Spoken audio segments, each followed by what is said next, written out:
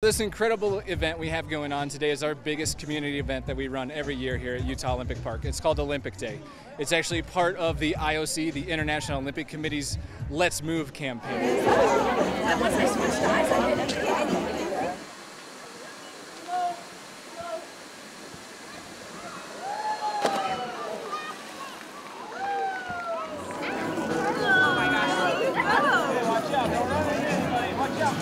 But it's so cool to see all the activities, and there's so many people having fun, and it's cool. I think it's important to get kids moving and get them active and get them excited about sports, and I mean, I hope everyone's excited about the Summer Olympics. I know I am.